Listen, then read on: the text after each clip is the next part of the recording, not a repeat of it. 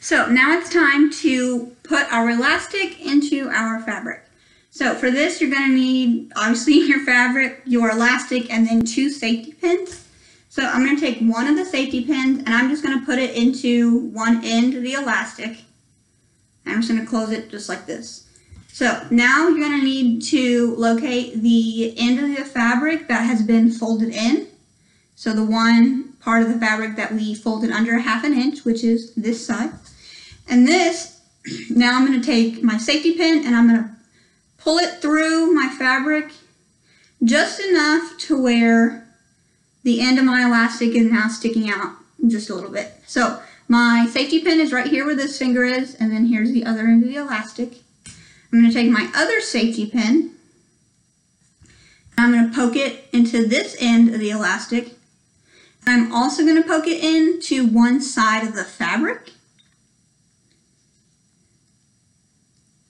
So just like this. So the safety pin has pinned the elastic and the fabric together. And we did this so that whenever we're pulling this end of the elastic through, we don't pull the whole thing through.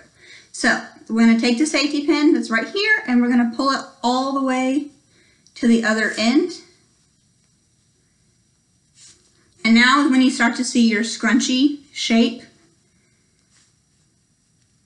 So pull the safety pin all the way through. So you've got this end of the elastic. Now you can take the safety pin out that has safety pinned the fabric and this elastic together. So you should be able to, now you should be able to see both ends of the elastic pulled through the fabric.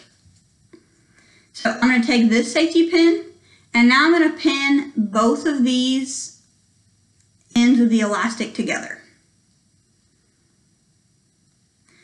So before we close the elastic, we want to make sure that it's not turned inside our scrunchie. So I'm just going to run my hand down and just make sure that my elastic is straight. Make sure it's not turned, because that can be kind of uncomfortable when you wear it. And there we go.